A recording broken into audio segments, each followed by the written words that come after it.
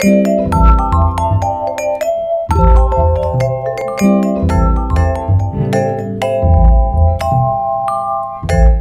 we're at Artiste tasting room in Healdsburg today, in downtown Healdsburg, and we're talking with Bion Rice, the winemaker for Artiste. Wines. Yeah, our Artiste winery, and also a tasting studio. So that means that you can come in, you can paint, you can draw, you can taste wine, and of course look around and see some of the fabulous artists that we have, that we represent, that are contemporary Impressionist painters.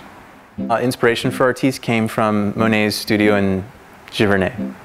So each of the wines we create is not only inspired by the art that we work with on the label, but also pays homage to an old world place. So it's our impression of a place, say, in France, Italy, or Spain. This is an artist from San Francisco. His name is Daniel Bayless. He painted this beautiful floral image, and it's called Le Fleur. It's a Gewürztraminer-based blend, so we took inspiration from the painting to create a real floral white. And it represents an area in France called Alsace.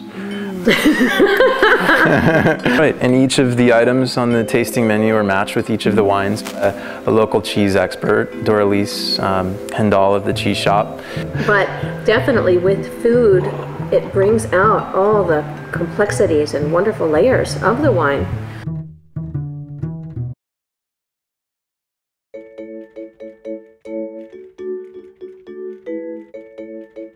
So this is our wine called A Good Year, and it's a tribute to the artist's father who's on the cover.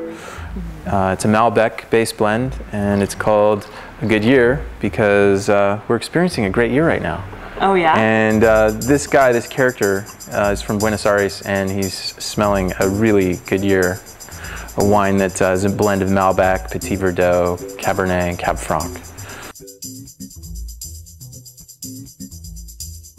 It's actually an Argentine style blend, and in Argentina their noble grape is Malbec. Okay. The character on the cover here, his name is the Hawk. He's the father of the artist. He was a bit of a bon vivant, fine wine, fine food, fine women. Yeah. And he loved Malbec, and this is a tribute to the artist's father. Oh, great. Well, I definitely smell cherries and taste cherries, and I like this one.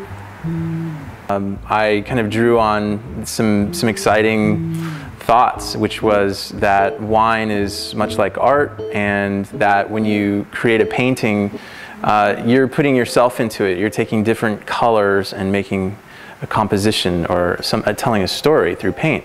Well, I thought, well, why can't you do that with wine? And so when I blend the Artiste wines, it's done in a way that is unique and different and tells a story.